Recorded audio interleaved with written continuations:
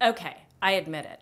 I'm the one who buys the giant bag of tea lights from a certain Scandinavian home store. But hey, there are 100 of them for under $4. And then I forget to use them. But that's all about to change, because today on the Tamara Twist, we're gonna shed a little light on shade. The Tamara Twist, a lifestyle show with an emphasis on the lighter side.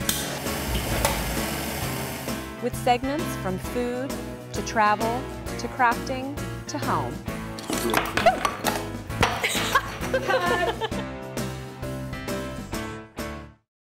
Candlelight makes everything look better, but this is a craft about making the candle look better. It's a wine glass lampshade. I'm always looking for projects that are fast and fabulous, and all the better if they're inexpensive as well. This one hits the trifecta.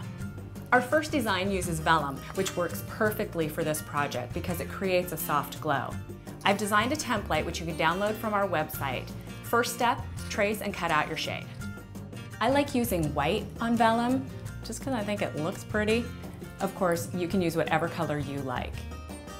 To make a cute little border, a flat pencil eraser does the trick. For a richer, deeper design, make sure that your pigment ink and your embossing powder are the same hue. Now, connect the ends. I like to use decorative brads, but it's just as easy to use double stick tape. See? Cute, right? If you want a really simple version, just cut the shade out of pretty scrapbooking paper like this one. For added sparkle, apply crystal accents to the paper. Here's a tip: don't buy colored crystals. Buy the clear ones and then use permanent markers to color the gems whatever color you need. Be careful with the sparkle gems. They can get out of hand. Here are some variations using all different kinds of wine glasses. For a more modern look, this one is on an old-fashioned glass, no stem needed. You can also make themed or holiday shades. Now, where did I put my wine? Ah!